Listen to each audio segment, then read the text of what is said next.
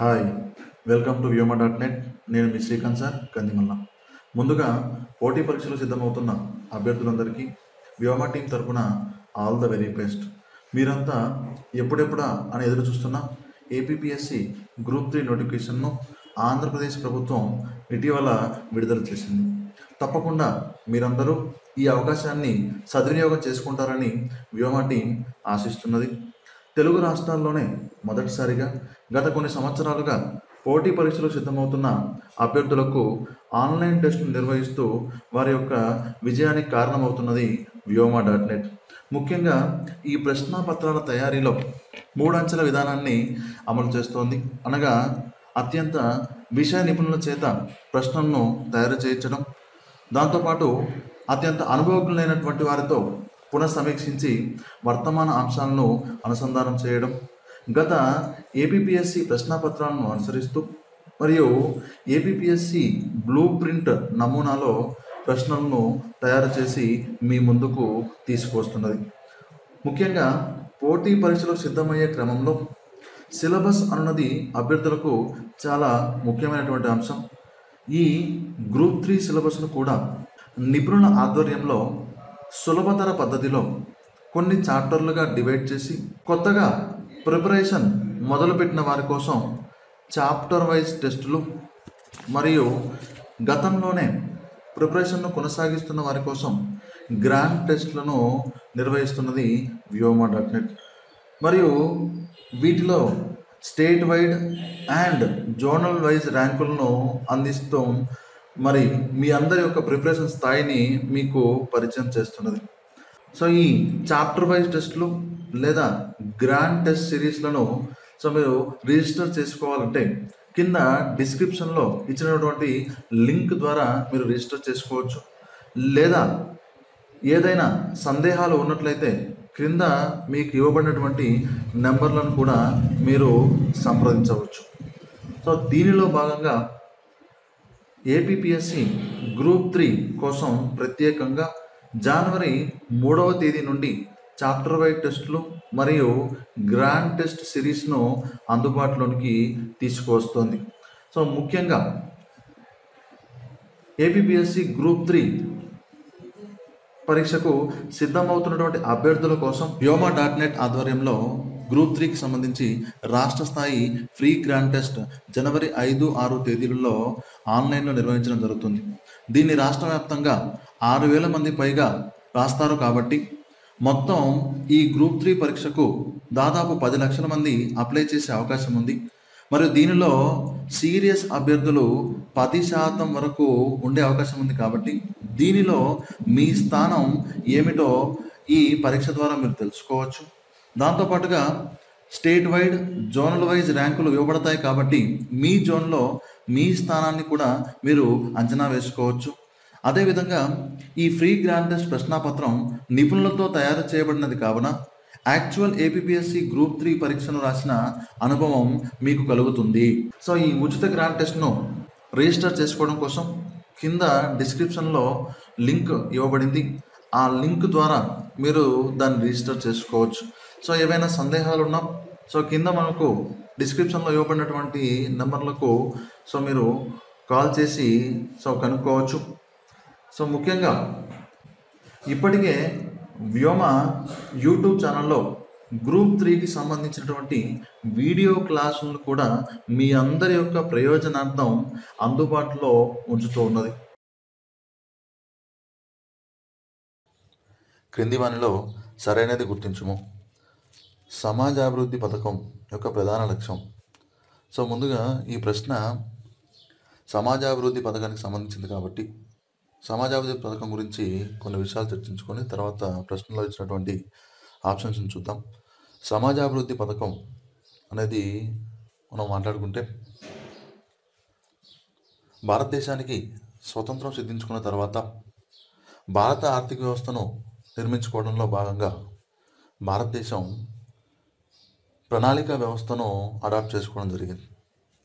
ముఖ్యంగా ఈ ప్రణాళిక వ్యవస్థలో 1950లో ప్రణాళిక సంఘాన్ని ఏర్పాటు చేసుకొని 1951 నుండి పంచవర్ష ప్రణాళికల రూపంలో మరి 5 సంవత్సరాల కాలానికి ప్రణాళికను రూపొందించుకోవడం జరిగింది. ఈ 1951లో ఏర్పాటు చేసుకున్నటువంటి పంచవర్ష ప్రణాళికల్లో భాగంగా 1952లో సమాజాభివృద్ధి పథకాన్ని ఏర్పాటు చేసుకుంది. దీని యొక్క ప్రధాన లక్ష్యం గ్రామాల్లో స్వయం సమృద్ధి సాధించడం లక్ష్యంగా ఉంది. భారత ఆర్థిక వ్యవస్థకు గ్రామీణ ఆర్థిక వ్యవస్థ వెన్నెముక లాంటిది. మరియు మహాత్మా గాంధీ యొక్క ఐడియాలజీ ప్రకారం గ్రామాలే దేశానికి పట్టుకొమ్మలు కాబట్టి గ్రామాలను మనం అభివృద్ధి చేస్తే అది దేశ అభివృద్ధికి కారణమవుతుంది అని అతను భావించేవారు. సో దీనిలో భాగంగా సిడిపి ప్రోగ్రాం అనేది భారతదేశంలో మొదటి సంక్షేమ పథకంగా భారత ప్రభుత్వం ఏర్పాటు చేసుకుంది. సో దీన్ని 1952లో దేశం మొత్తాన్ని కూడా కొన్ని బ్లాకులుగా విభజించి ఒక్కొక్క బ్లాకులో 100 గ్రామాలు ఉండేలా ప్రయత్నం చేసి పైలట్ ప్రాజెక్టుగా దీన్ని మొత్తం 55 బ్లాకుల్లో తీసుకురావడం జరిగింది. ఈ బ్లాక్లో బ్లాక్ డెవలప్మెంట్ ఆఫీసర్ బీడీఓ అనే ఒక అధికారిని ఏర్పాటు చేసి సో మరి గ్రామాలను అభివృద్ధి చేసే కార్యక్రమంగా దీన్ని తీసుకొచ్చాం. దీని యొక్క ప్రధాన లక్ష్యం వ్యక్తిగత సంక్షేమం సాధించడం ద్వారా సామాజిక సంక్షేమం సాధ్యమవుతుంది అనేది దీని యొక్క ప్రధాన లక్ష్యంగా ఉంది. సో దీన్ని మనం సమాజాభివృద్ధి అనే భావనను యుఎస్ఏ నుంచి అడాప్ట్ చేసుకోవడం జరిగింది. అంటే యుఎస్ఏలో బ్లాక్ సిస్టమ్ అనేది ఇంప్లిమెంట్ జరుగుతూ ఉన్నది. సో అదే సిస్టమ్ను మనం ఇక్కడ దేశంలో కూడా ఇంప్లిమెంట్ చేసుకునే ప్రయత్నం చేసినాం.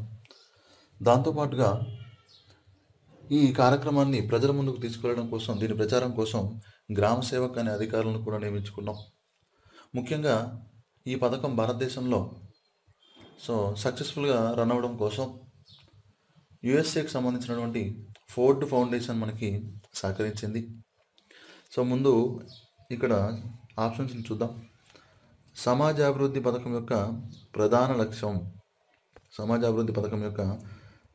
లక్ష్యం వ్యక్తిగత సంక్షేమం సాధించడం ద్వారా సామాజిక సంక్షేమం అని మనం చెప్పుకున్నాం.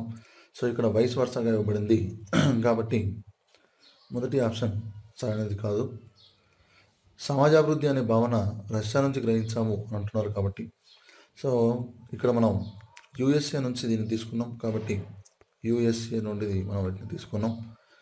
సో 1, 2 సరైనటువంటి అంశాలు కావు. మూడవది గ్రామ సేవక్ అనే అధికారిని నియమించారు. సో ఇది కరెక్ట్ ఆప్షన్. ఈ పథకాన్ని అమలు చేయడం కోసం ఫోర్డ్ ఫౌండేషన్ సహకరించింది. సో ఈ రెండు కూడా సరైనటువంటి అంశాలు. సో క్రింది వానిలో సరైనది గుర్తించండి అన్నప్పుడు మనం సిని సరైనటువంటి సమాధానంగా గుర్తించవచ్చు. క్రింది వానిలో బలవంతరాయ్ మెహతా కమిటీకి సంబంధించి సరికానిది ఏది? సో ముందు బలవంతరాయ్ మెహతా కమిటీ గురించి మనం చర్చించుకొని తర్వాత ఆప్షన్స్ చూసుకుందాం. సో గతంలో మనం మాట్లాడుకున్నటువంటి ప్రశ్నలో 1952 సమాజాభివృద్ధి పథకాన్ని ఏర్పాటు చేసింది 55 బ్లాకుల్లో మనం చెప్పుకున్నాం. సో దీన్ని మొదట పైలట్ ప్రాజెక్టుగా తీసుకున్నాం కాబట్టి దీన్ని దేశం మొత్తం విస్తరించడం కోసం 1953లో జాతీయ విస్తరణ కార్యక్రమాన్ని ఏర్పాటు చేసుకున్నాం.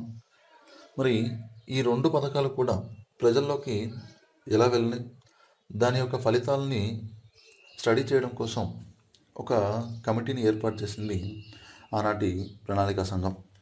సో ఈ ప్రణాళికా సంఘం ఏర్పాటు చేసినటువంటి బలవంతరాయ్ మెహతా కమిటీ ఈ రెండు పథకాలు కూడా ప్రజల్లోకి ఎలా వెళ్ళాయి అనే అంశాన్ని విశ్లేషిస్తూ ఈ పథకాలు ఇంకా విజయవంతం కావాలంటే గ్రామాల్లో మరి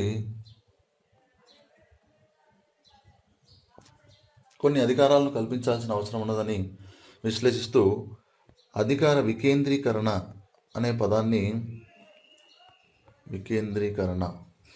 సో అధికారాల వికేంద్రీకరణ జరగాలి అనేది ముఖ్యమైనటువంటి సిఫార్సుగా చేస్తూ దేశంలో 3 అంచెల పంచాయతీ వ్యవస్థను ఏర్పాటు చేయడం సరైనది అని చెప్పి సూచించింది.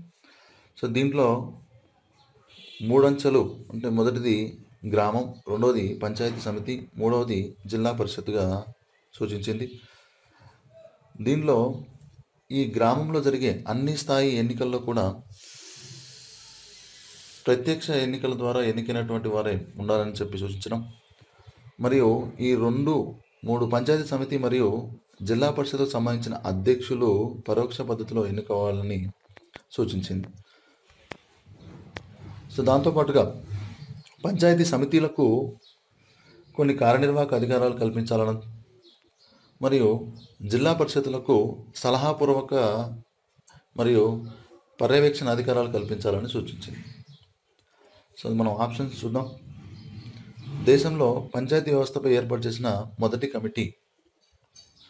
సో ఇది పంచాయతీ వ్యవస్థపై ఏర్పాటు చేసినటువంటి కమిటీ కాదు. సో సిడిపి మరియు ఎన్ఈఎస్ ప్రోగ్రాంల పైన ఏర్పాటు చేసినటువంటి కమిటీ కాబట్టి సో మనం మొదటి దాన్ని రాంగ్ స్టేట్మెంట్గా తీసుకోవచ్చు.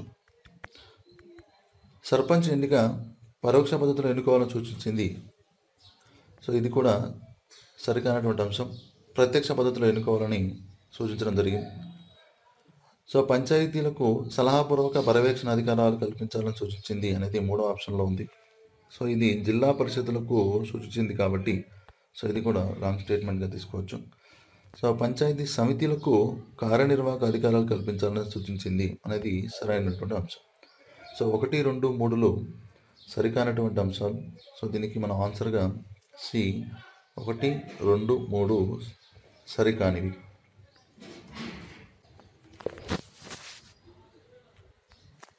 పంచాయతీ వ్యవస్థకు సంబంధించిన 2వ పరిపాలనా సంస్కరణ సంఘం చేసినటువంటి సిఫార్సులకు సంబంధించి సరికానివి గుర్తించండి. ముందుగా 2వ పరిపాలనా సంస్కరణ సంఘం గురించి మాట్లాడుకుందాం. సో భారతదేశంలో రాజ్యాంగబద్ధ పరిపాలన కొనసాగుతున్నట్లు కొంతకాలానికి సో ఈ పరిపాలనా అంశాలపైన ఏమైనా మార్పులు అవసరమా అని చెప్పి భారతదేశంలో మొదటిసారిగా మొదటి పరిపాలన సంస్కరణ సంఘాన్ని ఏర్పాటు చేశాను. అప్పట్లో మొరార్జీ దేశాయ్ అధ్యక్షతన. సో తర్వాత మళ్ళీ 2004 తర్వాత యూపీఏ ప్రభుత్వం అధికారంలోకి వచ్చిన తర్వాత సో ఈ పరిపాలన అంశాలపైన విశ్లేషించి మరికొన్ని సిఫార్సులు చేసుకోవడం కోసం 2వ పరిపాలన సంస్కరణ సంఘాన్ని ఏర్పాటు చేసింది. దీనికి వీరప్ప మొయిలీ అధ్యక్షతన ఏర్పాటు జరిగింది. సో ఇది కేంద్రానికి సంబంధించిన అధికారాలు మరియు రాష్ట్రాలకు సంబంధించిన అధికారాలు, దాంతోపాటుగా స్థానిక సంస్థలకు సంబంధించిన అంశాలను కూడా విశ్లేషించి కొన్ని రకాల సిఫార్సులు చేసింది. మరి ఈ స్థానిక సంస్థలకు సంబంధించిన సిఫార్సుల్లో ముఖ్యంగా మనం చూస్తే ప్రజాప్రతినిధులు అంటే రాజకీయ పార్టీలకు సంబంధించినటువంటి ప్రజాప్రతినిధులకు ఈ స్థానిక సంస్థల్లో ఎక్కువగా ప్రాతినిధ్యం కల్పించకూడదు అని సూచించడం. మరి అదేవిధంగా స్థానిక సంస్థల్లో ఉన్నటువంటి నియోజకవర్గాలకు రిజర్వేషన్లు కనీసం 10 సంవత్సరాల వరకు అలానే కొనసాగించి అమలు చేయాలని చెప్పి సూచించింది.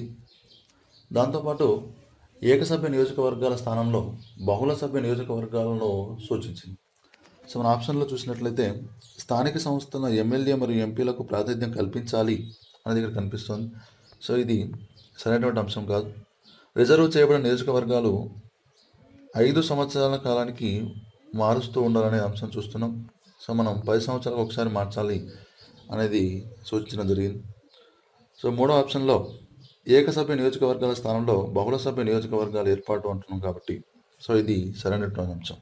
సరికానివి గుర్తించండి ఉన్నప్పుడు 1 మరియు 2లు సరైన అంశాలు కావు. సో 3వది మాత్రమే సరైనది. క్రింది వానిలో సరికానివి గుర్తించండి. సో ముందుగా దీంట్లో ఉన్నటువంటి ఆప్షన్స్ని చూద్దాం. సో ఇక్కడ ఎల్సి జైన్ కమిటీ అనేది దానిపైన ప్రశ్నించడం జరిగింది. సో ముందు ఈ ఎల్సి జైన్ కమిటీ అనేది సో భారతదేశంలో 1991 తర్వాత మనకు ఆర్థిక వ్యవస్థలో ఎన్నో మార్పులు రావడం జరిగింది. దానిలో భాగంగా మరి ఈ పంచాయతీ సంస్థలు లేదా స్థానిక సంస్థలు సమర్థవంతమైన పనితీరును కలిగి ఉన్నాయా లేదా సమర్థవంతమైన పనితీరు కల్పించడం కోసం ఇంకా ఏమైనా అధికారాలను కల్పించాల్సి ఉన్నదా అనే అంశాలను స్టడీ చేయడం కోసం ఈ ఎల్సి జైన్ కమిటీ ఏర్పడడం జరిగింది. సో ముందుగా ఈ ఎల్సి జైన్ కమిటీని 1996లో తమిళనాడు ప్రభుత్వం ఏర్పాటు చేసుకోవడం జరిగింది. సో తమిళనాడు ప్రభుత్వం ఏర్పాటు చేసి దానికి తగిన సూచనలు ఇవ్వమని చెప్పి కోరడం జరిగింది. సో ఈ కమిటీ కొన్ని రకాల సిఫార్సును చేయడం, సో తర్వాత ఈ కమిటీ వార్తల్లో ఉండడం జరిగింది. సో దాన్ని బేస్ చేసుకుని ఇక్కడ మనం మొదటి స్టేట్మెంట్ చదివినట్లయితే, పంచాయతీ సంస్థలు సమర్థవంతమైన పనితీరు కోసం తగిన అధికారాల కల్పన సూచన కోసం 1996లో కేంద్ర ప్రభుత్వం ఎల్సి జైన్ కమిటీని ఏర్పాటు చేసింది అనేది మనకు మొదటి ఆప్షన్లో కనిపిస్తుంది. సో ఇక్కడ మనం గుర్తించాల్సింది ఏంటంటే, కేంద్ర ప్రభుత్వం కాదు, తమిళనాడు రాష్ట్ర ప్రభుత్వం ఈ కమిటీని ఏర్పాటు చేసుకోవడం జరిగింది. సో రెండో స్టేట్మెంట్ చూస్తే, ఈ కమిటీ స్థానిక ప్రభుత్వాలు తీసుకున్న నిర్ణయాలు రద్దు చేసే అధికారం రాష్ట్ర ప్రభుత్వాలకు కల్పించకూడదు అని సూచించింది అంటున్నారు. సో స్థానిక సంస్థలు ఏవైతే నిర్ణయాలు తీసుకున్నాయో వాటిని రాష్ట్ర ప్రభుత్వాలు రద్దు చేయకూడదు అనే అంశాన్ని మనకి హైలైట్ చేసింది రెండవ పరిపాలనా సంస్కరణ సంఘం. సో మనం పైన ప్రశ్నలో చూసినటువంటి రెండవ పరిపాలనా సంస్కరణ సంఘం ఈ స్థానిక సంస్థలు తీసుకున్నటువంటి నిర్ణయాలు ఆ రాష్ట్ర ప్రభుత్వాలు రద్దు చేసే అవకాశం కల్పించకూడదు అని చెప్పింది. కాబట్టి సో క్రింది వన్లో సరికానివి గుర్తించండి అంటున్నారు. సో 1, 2 అంటే రెండు ఆప్షన్స్ కూడా మనకి ఇక్కడ సరైనటువంటి అంశాలు కావు.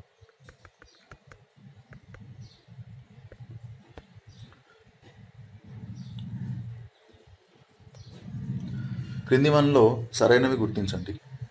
సో 73వ రాజ్యాంగ సవరణ బిల్లుకి సంబంధించినటువంటి అంశాలు కాబట్టి ముందు ఈ 72వ రాజ్యాంగ సవరణ బిల్లు గురించి మాట్లాడి మనం ఆప్షన్స్ చూసుకుందాం.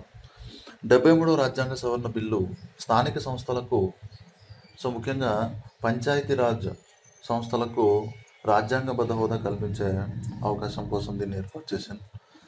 సో ఈ 73 రాజ్యాంగ సవరణకు ముందుగా రాజ్యాంగంలో ఈ పంచాయతీ సంస్థలకు సంబంధించి ఎటువంటి గైడ్లైన్స్ లేవు కాబట్టి, సో అవి విజయవంతంగా ముందుకు వెళ్ళడానికి కొన్ని అవరోధాలు ఉన్నాయని, సో వాటికి రాజ్యాంగబద్ధత కల్పిస్తే సో అవి విజయవంతంగా ముందుకు వెళ్ళే అవకాశం ఉందని ప్రయత్నాలు జరిగినాయి. సో చారిత్రాత్మక అంశాలు చూసినట్లయితే, మొదట ఈ పంచాయతీ సంస్థలకు రాజ్యాంగబద్ధ హోదా కల్పించమని చెప్పి ఎల్ఎం సింఘ్వి కమిటీ సూచించడం జరిగింది. సో ఈ ఎల్ఎం సింఘ్వి కమిటీ యొక్క సూచనల ప్రకారం రాజీవ్ గాంధీ ప్రభుత్వం మొదటిసారిగా పంచాయతీ సంస్థలకు రాజ్యాంగబద్ధ హోదా కల్పించే ప్రయత్నం చేసింది. సో ఈ బిల్లును లోక్సభలో ప్రవేశపెట్టడం, లోక్సభ దాన్ని ఆమోదించడం, తర్వాత ఆ బిల్లును రాజ్యసభకు తీసుకువెళ్ళడం, రాజ్యసభ దాన్ని ఆమోదించకపోవడం వల్ల ఆనాడు ఆ రాజ్యాంగ సవరణ బిల్లు సో రద్దయిపోయింది. తర్వాత వచ్చినటువంటి ప్రభుత్వం కూడా దీని గురించి ప్రయత్నం చేసింది. సో తర్వాత వచ్చినటువంటి ప్రభుత్వం విపి సింగ్ కూడా దీని గురించి ప్రయత్నం చేశారు, కానీ విపి సింగ్ ప్రభుత్వం దీన్ని సక్సెస్ఫుల్గా ముందుకు తీసుకువెళ్ళలేకపోయింది. సో తర్వాత కాలంలో వచ్చినటువంటి దక్షిణ భారతదేశం నుంచి మొట్టమొదటి ప్రధానమంత్రిగా, సో మన తెలుగువాడు అపర చాణక్యుడిగా పేరొందినటువంటి పివి నరసింహారావు సో ఈ పంచాయతీరాజ్ సంస్థలు మరియు స్థానిక సంస్థలకు రాజ్యాంగబద్ధ హోదా కల్పించే ప్రయత్నం చేసింది. దానిలో భాగంగానే ఈ 73వ రాజ్యాంగ సవరణ బిల్లు, 74వ రాజ్యాంగ సవరణ బిల్లులను సో పార్లమెంట్లో ప్రవేశపెట్టడం జరిగింది. 73వ రాజ్యాంగ సవరణ బిల్లు పంచాయతీరాజ్ సంస్థలకు సంబంధించింది. సో 74వ రాజ్యాంగ సవరణ బిల్లు మున్సిపల్ సంస్థలకు సంబంధించింది. సో ఇక్కడ ప్రశ్నలో 73వ రాజ్యాంగ సవరణ బిల్లు అనేది మనకు చర్చించనుంటాం కాబట్టి, ముందుగా ఒక రాజ్యాంగ సవరణ బిల్లును ఏ సభలో ప్రవేశపెట్టాలి అనేది చాలాసార్లు మనకి పాలిటీలో ప్రశ్నలుగా వస్తూ ఉంటాయి. రాజ్యాంగ సవరణ బిల్లును మొదటి లోక్సభలో ప్రవేశపెట్టాలా లేదా రాజ్యసభలో ప్రవేశపెట్టాలా అనేటువంటి ప్రశ్నలను మనం తరచూ చూస్తూ ఉంటాం. సో ముఖ్యంగా మీరు గుర్తుంచుకోవాల్సింది ఏంటంటే, రాజ్యాంగ సవరణ బిల్లును ముందుగా ఏ సభలోనైనా ప్రవేశపెట్టవచ్చు. అది లోక్సభ అయినా కానివ్వండి, రాజ్యసభ అయినా కానివ్వండి. సో ఏ సభలో అయినా ప్రవేశపెట్టవచ్చు. కానీ 73 రాజ్యాంగ సవరణ బిల్లును ఆనాడు ప్రభుత్వం మొదట లోక్సభలోనే ప్రవేశపెట్టింది. సో ఇక్కడ స్టేట్మెంట్లో మనకి రాజ్యసభ అన్నారు కాబట్టి, సో లోక్సభలోనే దీన్ని మొదటగా ప్రవేశపెట్టడం జరిగింది. లోక్సభ మరియు రాజ్యసభలు ప్రత్యేక మెజారిటీతో ఆమోదించి ఆనాడు 73వ రాజ్యాంగ సవరణ బిల్లును చట్టంగా మార్చినాయి. సో రాజ్యాంగ సవరణ బిల్లుకు సంబంధించిన అంశాల్లో సో ఏ సభలోనైనా ప్రవేశపెట్టవచ్చు. సో రెండవ స్టేట్మెంట్ చూస్తే, ఉభయ సభలు దీన్ని ప్రత్యేక మెజారిటీతో ఆమోదించాయి అనేది మనం చూస్తున్నాం. రాజ్యాంగ సవరణ బిల్లులు రాజ్యాంగంలో 368 ఆర్టికల్లో మనకు మెన్షన్ చేయబడి ఉంటాయి. సో దీన్ని మనం దక్షిణాఫ్రికా నుంచి గ్రహించాం రాజ్యాంగ సవరణ పద్ధతి. సో దీంట్లో ముఖ్యంగా 2 పద్ధతులు మనకి క్లియర్‌గా మెన్షన్ చేసి ఉంటాయి. ఒకటేంటంటే ప్రత్యేక మెజారిటీ లేదా స్పెషల్ మెజారిటీ. సో రెండవది స్పెషల్ మెజారిటీతో పాటుగా సగం కంటే ఎక్కువ రాష్ట్రాల యొక్క ఆమోదం అవసరం అంట. సో ఇది రాష్ట్రాలకు సంబంధించిన అంశం కాబట్టి సో ప్రత్యేక మెజారిటీతో పాటుగా తర్వాత కొన్ని రాష్ట్రాలకు కూడా సో అంటే సగం కంటే ఎక్కువ రాష్ట్రాలు ఆమోదించాల్సిన అవసరం ఉన్నది. ఆనాడు దాదాపు 17 రాష్ట్రాలకు పైగా ఈ రాజ్యాంగ సవరణ బిల్లును ఆమోదించే ప్రయత్నం చేసినాయి. సో ఇక్కడ మనం దీంట్లో చూస్తే రెండవ స్టేట్మెంట్ అనేది ప్రత్యేక మెజారిటీతో ఆమోదించాయి అనేది సరైనటువంటి అంశం. సో మూడో విషయం చూద్దాం. రాజ్యాంగ సవరణ బిల్లు అంశంలో ఉభయ సభల సంయుక్త సమావేశానికి అవకాశం కలదు అని అంటున్నాం. సో ఏదైనా సరే ఈ ఉభయ సభల సంయుక్త సమావేశం అనేది చాలా ఇంపార్టెంట్. చాలాసార్లు మనకి పరీక్షలు అడగడం జరుగుతుంది. ఉభయ సభల సంయుక్త సమావేశం ఏ సందర్భంలో ఏర్పాటు చేయొచ్చు అంటే సో 2 సభల మధ్య భేదాభిప్రాయాలు ఏర్పడినప్పుడు సో ఈ అవకాశం ఉంది. కానీ ఏ బిల్లు విషయంలో ఉందంటే సో మీరు గుర్తుంచుకోవాల్సిన వెరీ వెరీ ఇంపార్టెంట్ సాధారణ బిల్లుల విషయంలో మాత్రమే, సాధారణ విషయంలో అంటే ఆర్డినరీ బిల్స్ విషయంలో మాత్రమే ఈ ఉభయ సభల సంయుక్త సమావేశానికి అవకాశం ఉన్నది. సో మనీ బిల్ లేదా ఫైనాన్షియల్ బిల్, ద్రవ్య బిల్లు, ఆర్థిక బిల్లు మరియు రాజ్యాంగ సవరణ బిల్లు ఈ మూడింటిలో కూడా ఉభయ సభల సంయుక్త సమావేశానికి అవకాశం లేదు. ఓన్లీ సాధారణ బిల్లుల అంశంలో మాత్రమే ఉభయ సభల సంయుక్త సమావేశానికి అవకాశం ఉంది. సో కాబట్టి ఇక్కడ రెండవ స్టేట్మెంట్ మాత్రమే సరైనది. సో మీరు ఆప్షన్ బిని సరైనటువంటి అంశంగా గుర్తించవచ్చు.